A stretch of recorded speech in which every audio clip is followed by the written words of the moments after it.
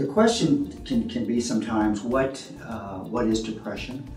And I like to kind of break it out into two different modes.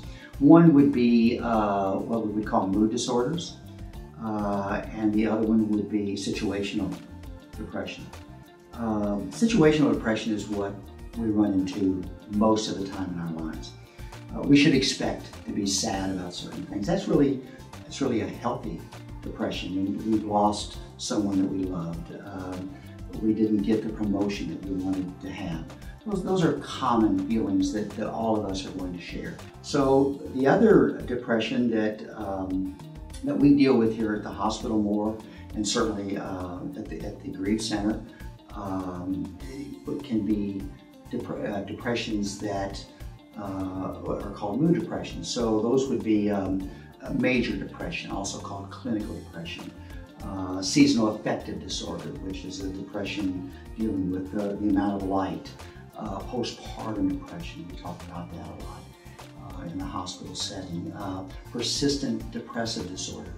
Those are all depressions that for the most part are diagnosed. The symptoms for depression or feelings of just what you would call a real severe depressed mood, that's one of the most important elements of it. Lack of anything pleasurable. Used to love Bluebell ice cream. I just don't want any Bluebell ice cream.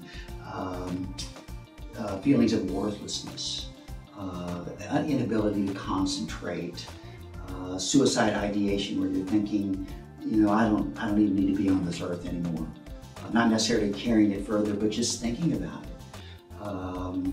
it. Difficulty sleeping, overeating or not eating enough. Those are all symptoms of clinical depression or depression that can be diagnosed.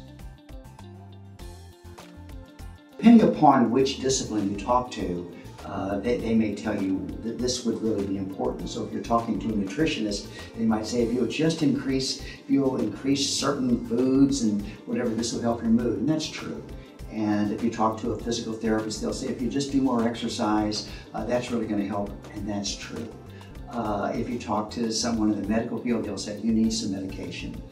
And if you talk to a psychotherapist, they'll tell you that you need to talk to somebody. And those aren't counterindicative. You can certainly, each one, if you did all of those, it would go a real long way to eliminating it. The two most important, though, I think the consensus would be talk therapy and also medication. And if you had to just choose one thing, talk therapy would be it. The reason for that is because talk therapy, just the talking alone can change the thinking patterns of the brain without using any kind of chemicals whatsoever. And plus, it allows you, after you've left there, to be able to go back and to work with what you've heard.